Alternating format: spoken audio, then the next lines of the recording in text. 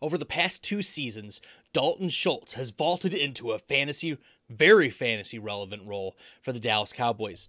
Entering the 2020 season, it was Blake Jarwin who was garnering much offseason laud and expectations as the Cowboys' starting tight end.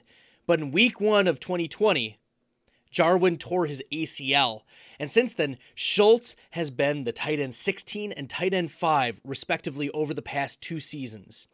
Schultz is valued as the tight end 10 at KeepTradeCut.com and tight end 11 on DynastyTradeCalculator.com. However, just like the tight end 3 of 2019, Austin Hooper, Dalton Schultz hits the free agent market in 2022, coming off career high in targets, receptions, receiving yards, air yards, touchdowns. Both Hooper and Schultz had above average, but unspectacular athletic profiles and took advantage of key absences. Remember, CeeDee Lamb got injured during the season. Michael Gallup missed the majority of the season. Amari Cooper was out with COVID. There were key absences within this Dallas Cowboys offense. And if you remember back in 2019 with Austin Hooper, Mo Sanu was a fantasy relevant option for the Atlanta Falcons. He was out for a lot of games.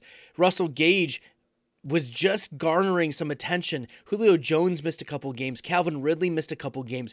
Hooper, yes, he missed a few games as well, but when he was out there, he was fantasy relevant in a very pass-heavy offense, just like the Dallas Cowboys, Dalton Schultz. Now, Schultz's lack of exceptional athleticism most likely means that we've seen his ceiling. And teams looking to enlist his services, they may not be the bastions of offensive potential like Dallas has been over the past few years. Let Austin Hooper serve as a cautionary tale. Hooper left a pass-first, high-volume offense in the Atlanta Falcons to sign a record tight end deal with the Cleveland Browns.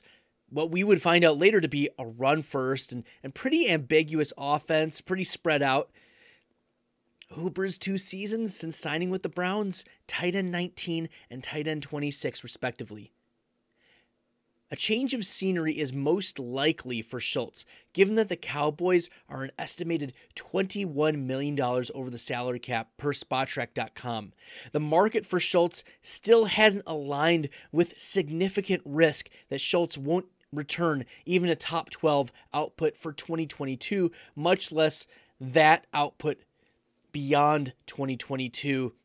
There's no way he should be ranked inside the top 10 or 12 for Dynasty tight ends. There have been reports lately that the Cowboys might franchise tag Dalton Schultz.